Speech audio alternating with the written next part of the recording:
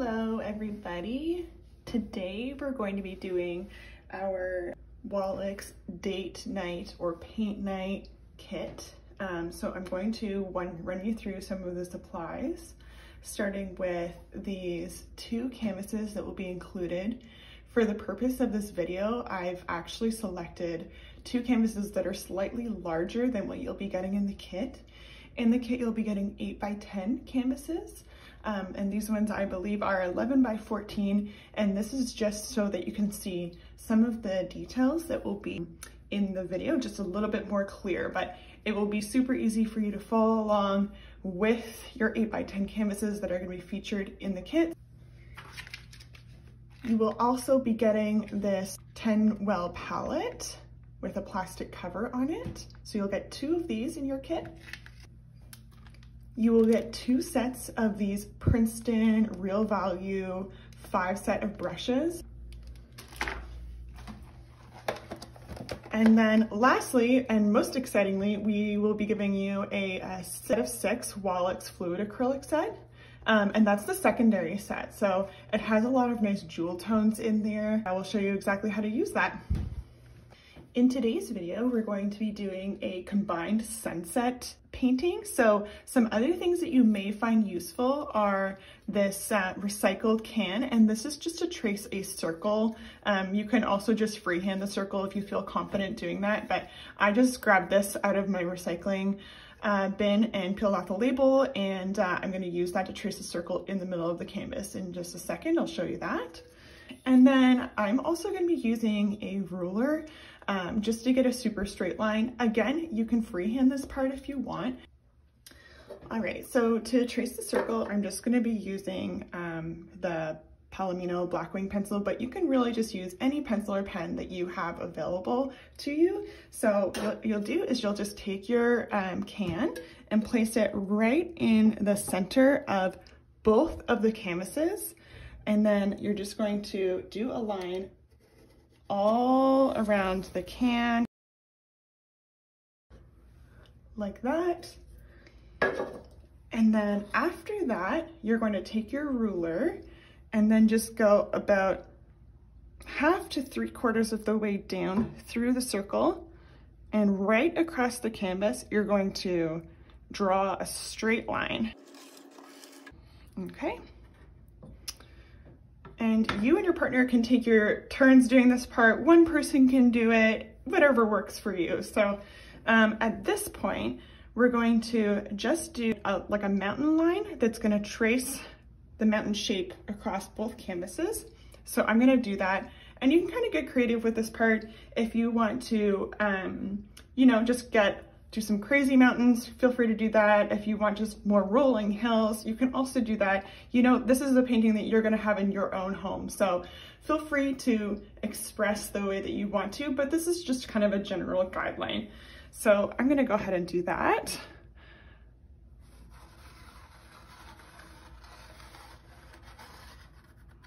And I think what the key is that you wanna leave the sun in the center exposed. So that's some mountains on one side, and then I'm gonna do kind of the same idea on the other side. And then you can kind of start to see what we're gonna be painting here today. So I had the idea of doing a sun in the middle, some sort of a water scene, and then we're gonna do the mountains on either side. And then the purpose of this is to actually have your partner paint one side and then you paint the other side, and then you can choose to display them in different rooms or choose to have them together on one wall. So that is the beginning. So now what we're gonna do is take our Wallack set of paints here and our palette here and just lay out the paints into the different circles that we have along the palette. Okay, so here we go. So here is our palette. And then I'm just gonna tell you about each of the colors that we're gonna have in the kit here. So this is the Wallack's Cadmium Orange Hue. It's a nice bright orange. And actually something I should tell you also is the Wallack's fluid acrylics are a professional level fluid acrylic. So that means they have a lot of great pigment in them and they flow really nice. So that's why I decided to use these over our heavy body student paints for this demo. It's because we'll find them a little bit easier to blend in certain spots. So I'll just go ahead and start laying this cadmium orange on our palette. The next color we're going to be using is the magenta. I'm going to leave a space in between each so that I have room to mix the two colors together in between. The next that we'll be using is the Wallack's Cobalt Blue. This is like kind of a purpley light blue tone, almost like periwinkle. It's really beautiful. Next, I'll be using the Cobalt Teal. This is one of my favorite colors that we have actually. It's such a bright and beautiful color. We will also be using the Phthalo Green.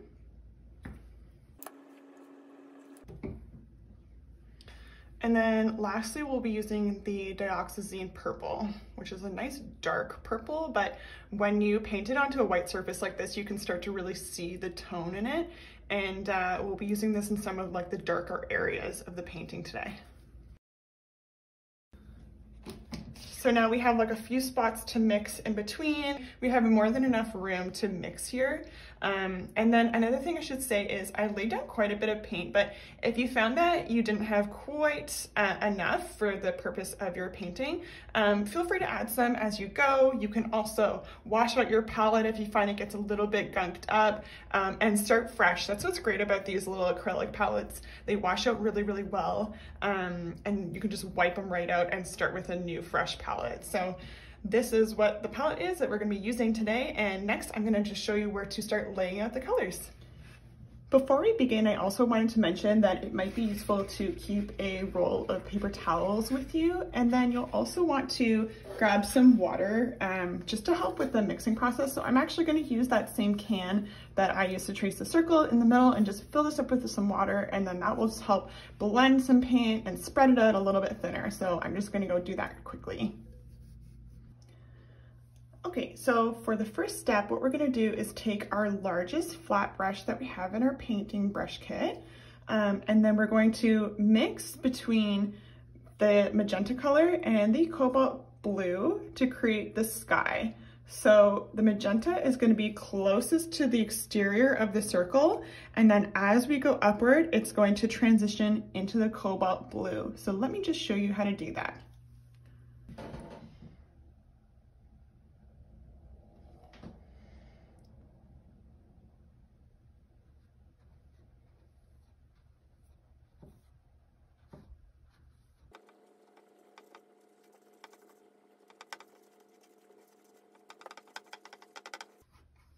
Notice as I go here, I'm going over the trace lines, and that's totally fine. We're gonna layer on top of all of that with different colors. So don't feel nervous to go like too neat while you're doing this. This painting is gonna end up being a lot more expressive and kind of more fun. So yeah, don't be worried about being fun as you go. So now that I've laid down a little bit of the pink tone, the magenta tone, I'm going to just dip my brush into the cobalt blue and then just start applying that in between the, as a transition.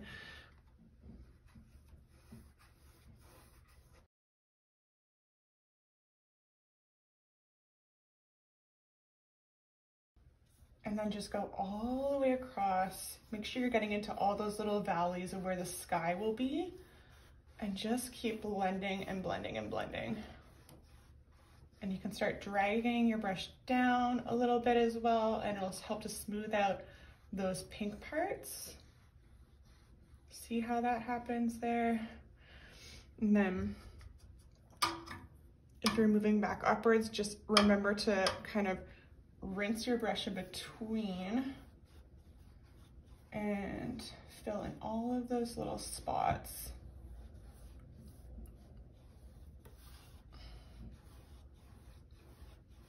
And then I'm gonna do the same on the other canvas. So just remember, you'll have one person doing one side and another person doing the other side. So yours may look a little bit different, but that's the idea, is like you're creating two halves of a whole picture. Of course, they're gonna look a little bit different, but I think that's what's nice about it. They're gonna just be unique. And then when you put them together, even better. So we'll just keep kind of blending this down. And as you can see, the paint is thin. So we're gonna add a few layers as we go. But acrylic, you'll just need to dry and let it dry a bit in between. So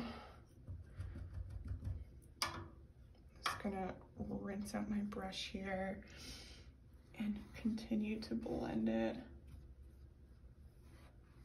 And it's kind of cool because as you blend, you can actually get some really neat texture. And to me, it kind of looks like clouds as you go up. So I find even if you end up bringing some of that pink tone upward, it's not a bad thing. Like, it ends up making it more textured.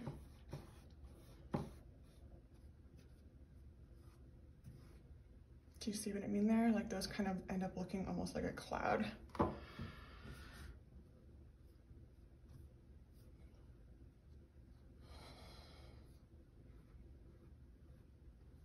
And I'm just using my brush flat right against the canvas like this. You can alter it and have it like a skinnier line, but I find it will cover quicker if you have it at a flat angle.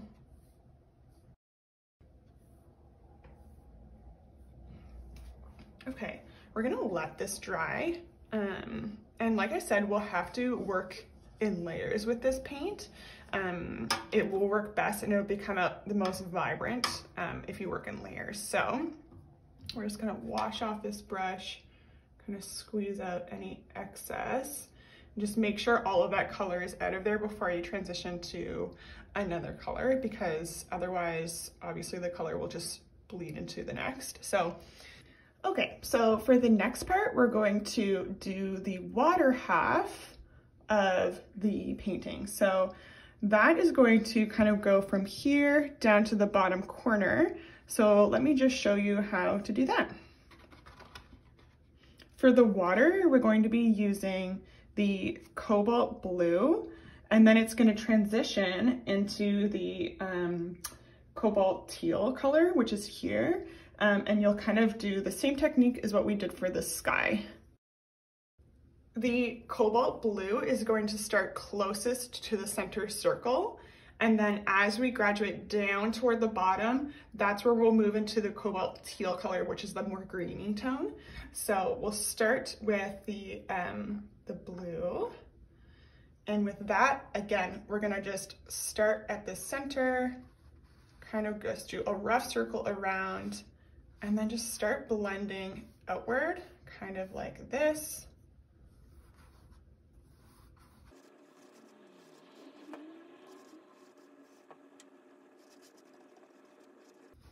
What's nice about the fluid acrylic is that it will stay wet for quite a long time, so you can really get in there and start to blend as well. So I'm just going to continue and do that same color on the other side. And just a reminder, this will be your partner's side or your side, it doesn't matter.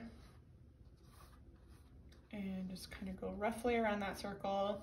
And it's nice because some of these paints are a little bit more transparent, so you can still see the border of the circle there, which is great because we're going to go back over that after with another color.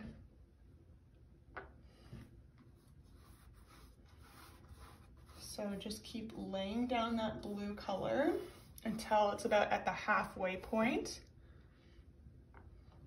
like that.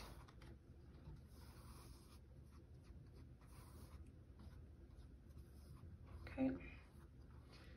And I really like kind of like playing with those lines in it. It to me, helps it to look like water or like a wave texture. And then just dip your brush in the water and then dip it into the teal color to start with that transition between the two. So you'll do like this and see it kind of just helps to blend between the two. And you can start dragging some of it up, some of it down a little bit more. And then just continue to dip your brush into the teal to bring it down more.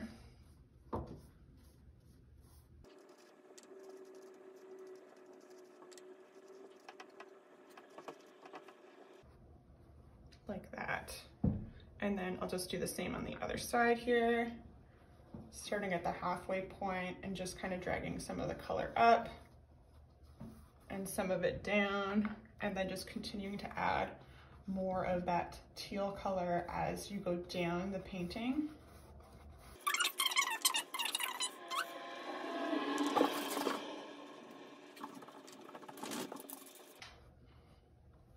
And again, you can bring some of that teal up as well on either side of the canvas.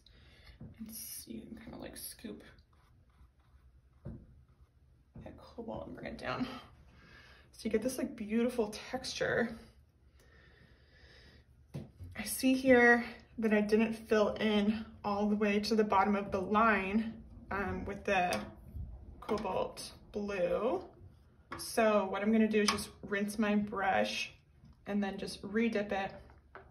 And then just make sure it's all the way covered, all the way up to the top there. And like, acrylic's very forgiving, so if you find that you see mistakes afterward, it's totally fine. You can just go back and cover it back up with more paint. So that's the nice thing with acrylic. You can just fix as it's dry and continue to layer. So I think we've made like pretty good progress here. We've almost covered almost the entire canvases, so it's looking really, really great. But we are now gonna get into like more, I guess, of like the details of it. And then while we let these other layers kind of dry, I'm just gonna do a little touch test. Yeah, so these top ones are actually getting there. There's a little bit wet still. So what we'll do is we're gonna just finish everything with our first layers and then go back in and do like a more detailed second layer. But I personally really like these areas where some of the white of the canvas is coming through. It just adds to that texture that we're going for this painting. So yeah, we'll get started on the next step, and the next step will be the sun. So we're going to just fill in this center circle part with the orange color that we have. So let's get started on that. So for the sun part, the center circle, we're going to be using the number 8 round brush that's part of your brush set. And that's because the circle is just a little bit smaller, so I like to have something that has a little bit more of a fine point to it, and so you can just be a little bit more detailed with it. Before you do that, you do want to make sure that the paint that's within the circle is that you may have gotten like within the circle's borders are dry, because otherwise it'll mix into the orange paint and kind of make it like gucky. So this might be a good opportunity for you to take a break, grab a glass of water or a drink, grab a little snack just while this first layer dries, take a bathroom break, and then come on back once it's dry and just apply that first layer of orange. Okay, I think we're good here. So what I'm going to do is, again, just take my number 8 round brush and just dip it into the cadmium orange color without any water. And this is just to make it as thick as possible, because you want to be able to cover as much of the other paint that got within the circle there. So let's just go ahead and start our first layer. It'll probably take a couple layers, so this is where you kind of have to start to be patient with your painting and just enjoy the process. It'll take a little bit then more than just one layer. So just try and be as steady as you can with your hand, and you're going to just trace along this circle.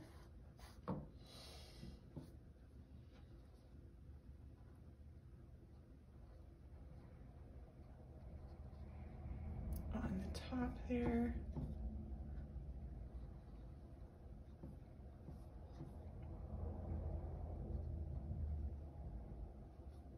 I love how that orange looks. It's so nice.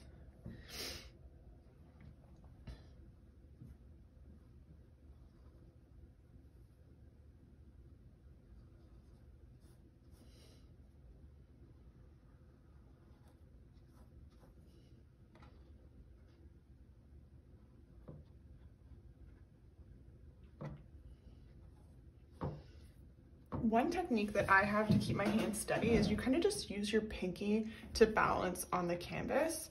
And that will really help if your paint is just a little bit wet too. You won't be rubbing too much off. But yeah, just do your best to trace along the circle on the top there.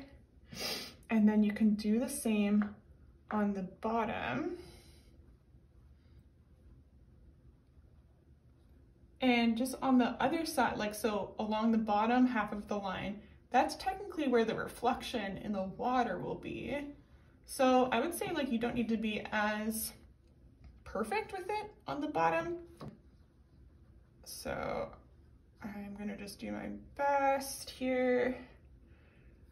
Get the first layer of orange down like that. And you can just kind of fill in along the sides, in between the middle.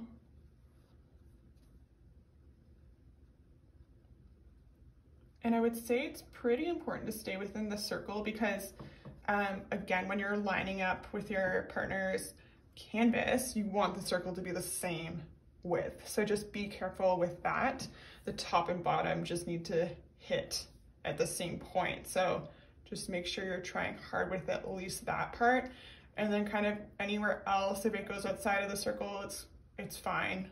But just the top and the bottom have to really hit within that circle space. So that's our first layer done. Like I said, it'll take a couple layers just to fill in over top of the other colors.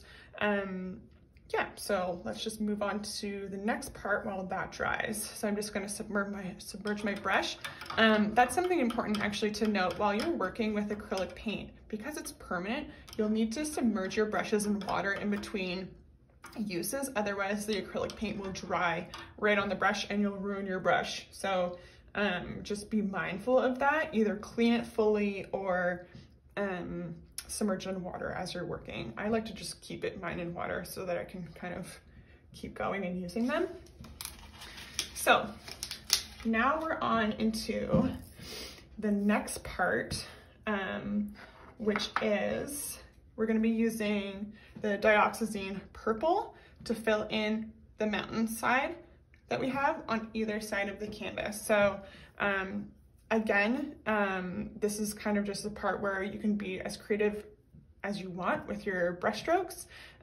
So let's just go ahead and get started. What I am gonna do is just change the direction of my brush strokes. So there's like a little bit of a contrast between the horizontal ones in the sky and in the water. And then we'll make these ones more vertical.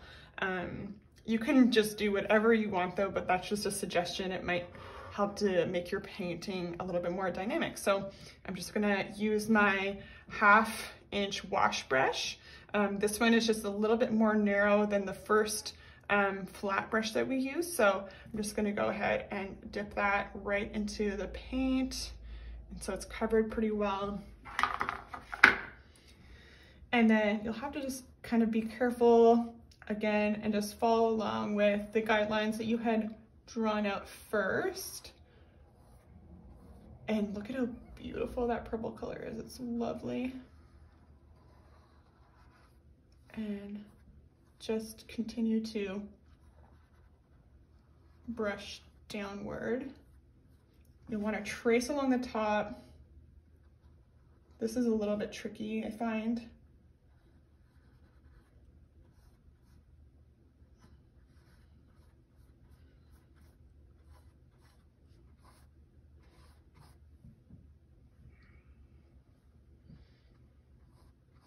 And mountains will have quite a bit of texture. So if you kind of just play around with the direction of them, that's fine. It's gonna look great. And I find maybe the trickiest part will just to kind of be to try and keep that line across the horizon as straight as possible.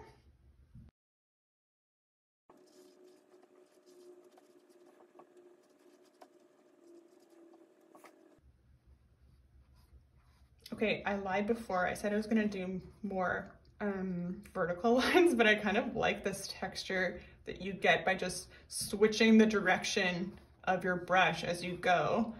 You can kind of see me doing that, just rotating how I'm holding the brush. And I find it looks kind of like a mountainscape when you do that. And also, this might be a little tricky for some, but if you wanted to add another kind of layer of the mountain in there, this is a technique to do it. So you just like grab your brush and then trace again another mountain-like shape. And then because the paint is almost translucent, you can like see the border of it come out. So it's kind of interesting. But again, just like kind of play around with it, see what you like.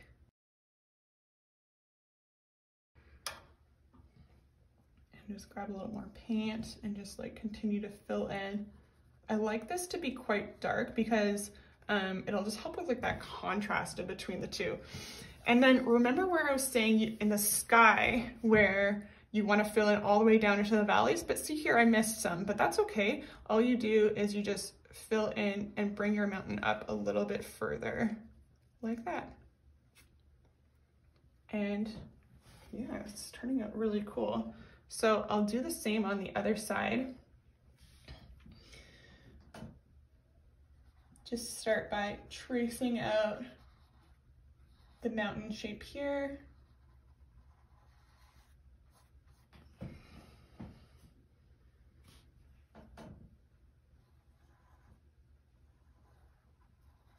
And just filling in so that there's no white left and kind of playing around with the texture as you go.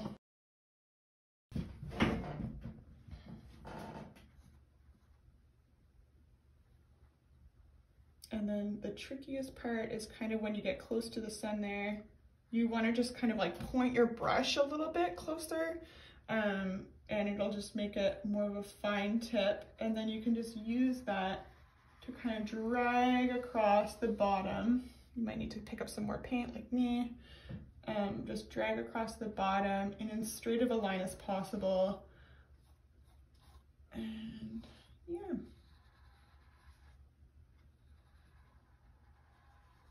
Like that.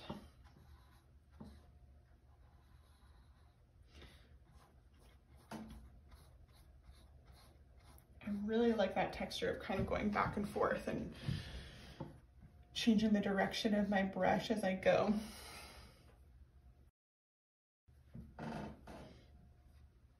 And as we do this, the other layers are going to be drying. So that's after we can go in and just add a few more layers of paint where we'd like to. Yeah. So I'm just gonna finish filling that in like that. And then I liked that idea of adding another kind of second layer of the mountain. So I'm gonna mimic that on this side. And to do that, again, just grab a lot of paint on your brush and just trace a different kind of wibbly line along and just fill it in. And it just, you know, you can kind of see it there. It's not super intense, which I like, but it just gives like another kind of layer. Okay, that's looking pretty good.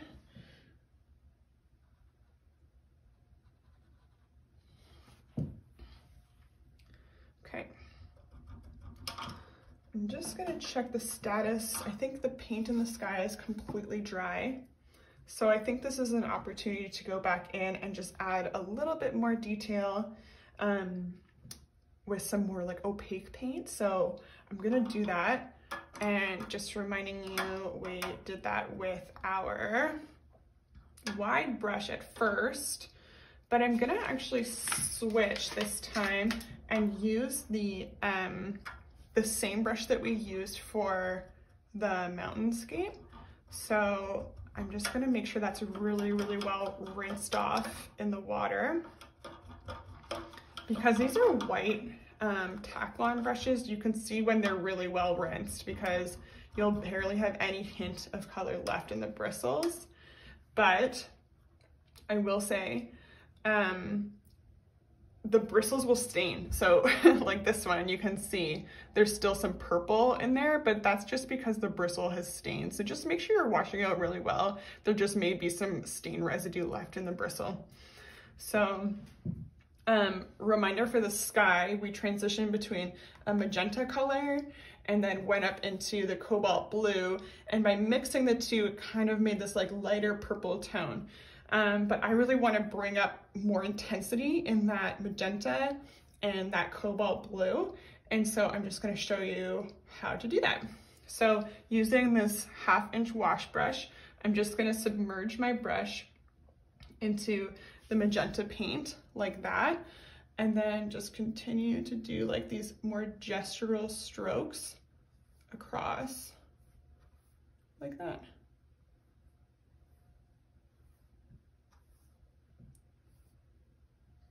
And you can do the same on the other side. This part is like kind of optional, so if you decide you don't want to do that, that's totally fine. It's your painting, so just do what makes you happy.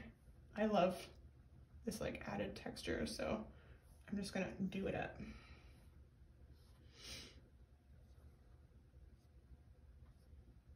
And then just rinsing that out.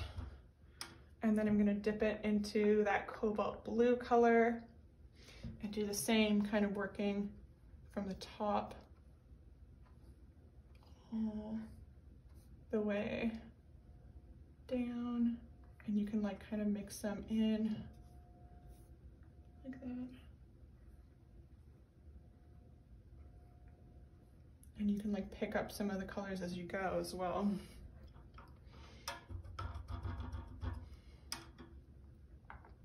Kind of ends up looking like an abstract sky, which I like.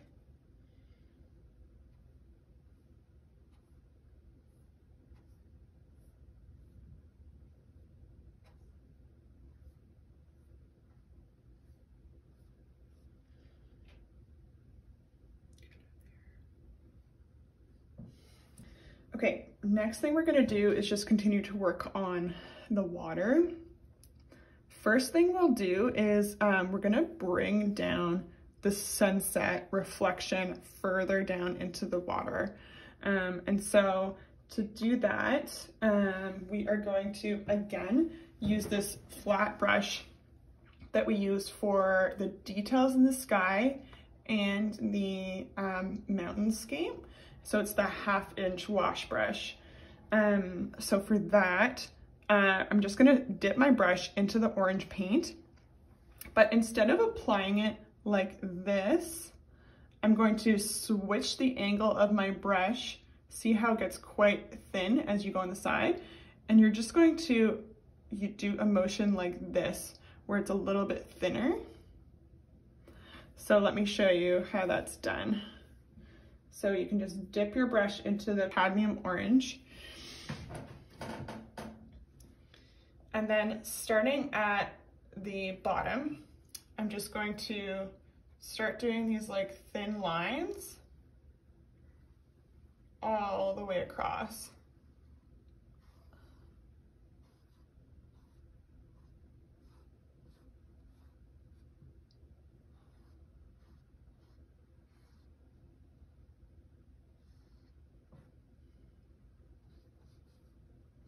As you get closer to the sun, you'll want to just make sure that they come a little bit more dense. So you can actually just switch your brush to that flat side instead and just kind of brush side to side.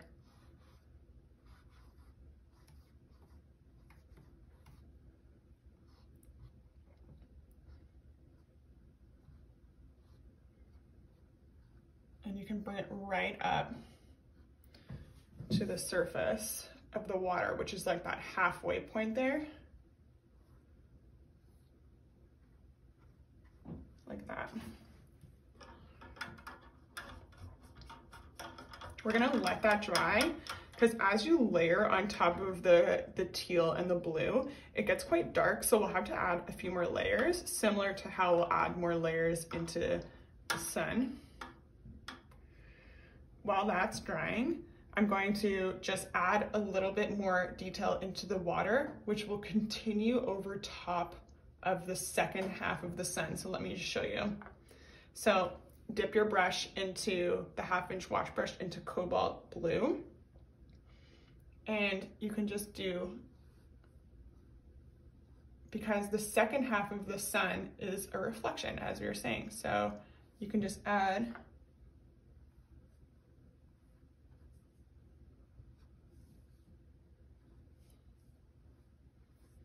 like that.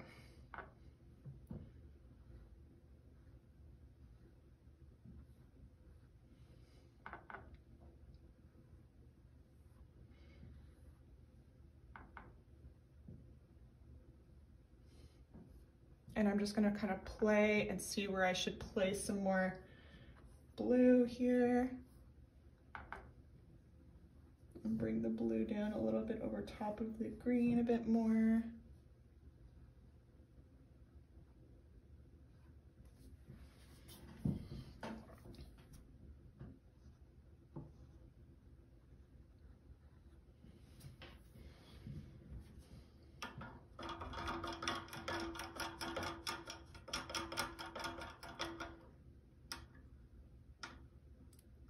And I'm gonna do the same with the teal, just adding some more lines on top.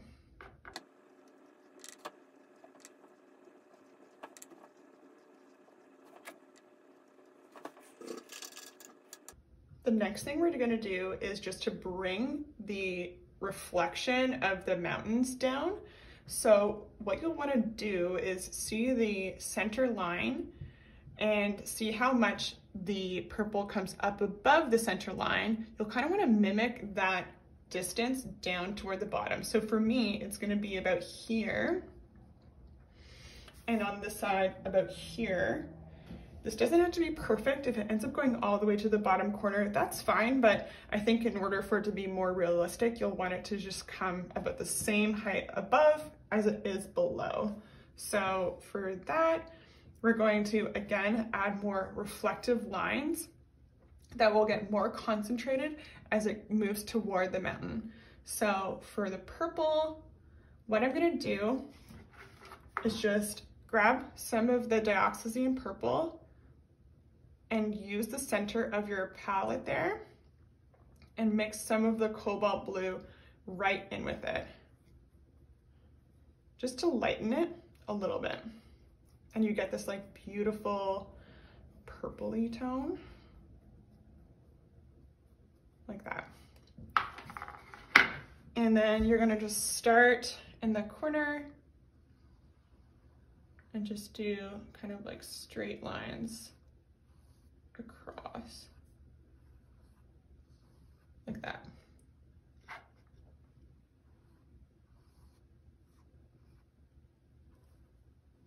Kind of like breaking them up every so often so it changes the width of them. And then just stop right around that point where it's about the same distance down, like that. And I'm gonna do the same to the other side.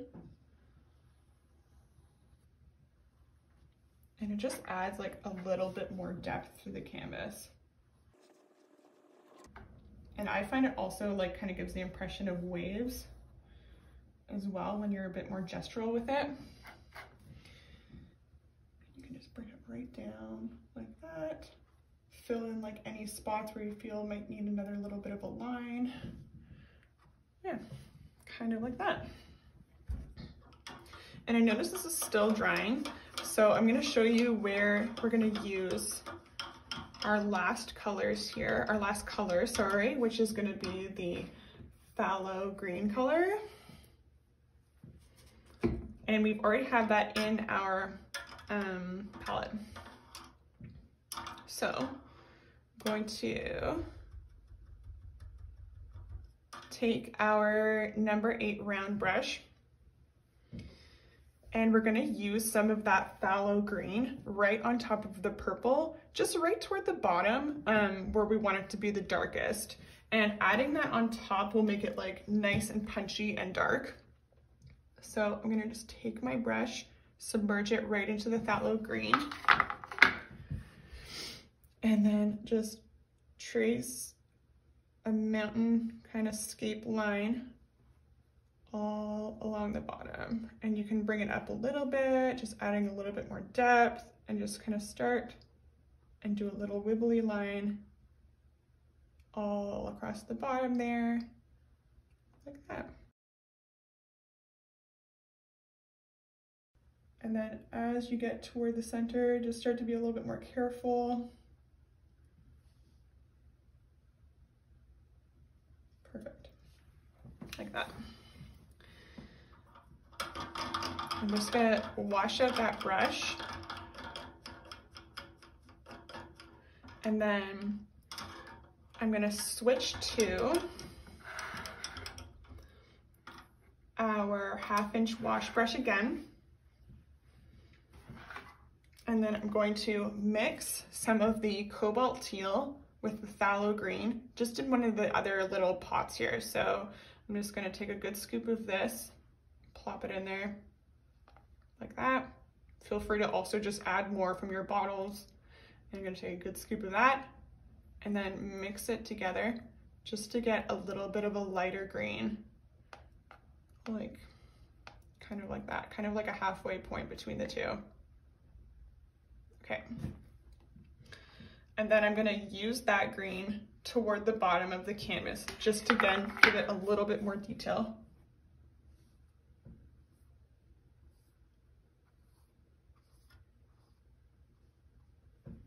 Like that. Do the same, just a few strokes on the other side. You can like vary the width of them again if you want, just to change it up a bit.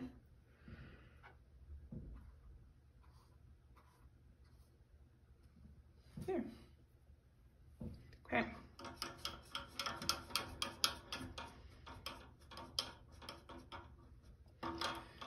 Okay, one of our last steps is to add another layer of orange over the sun, just the top half of the sun there. So I'm just gonna make sure my number 8 round is really washed out. And again, I'm going to fully submerge it into the orange, and then just go ahead and apply another thick layer on top of the existing layer that's there.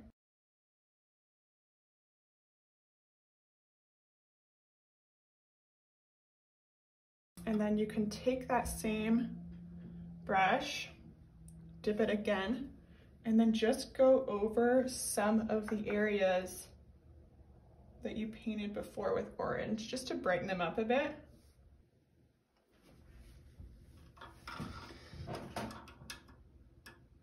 The last step you can do is just add a little bit of paint just to the center line here. All right, and I think we're done with that. Again, I'd just like to say, feel free to kind of add your own details as you feel fit.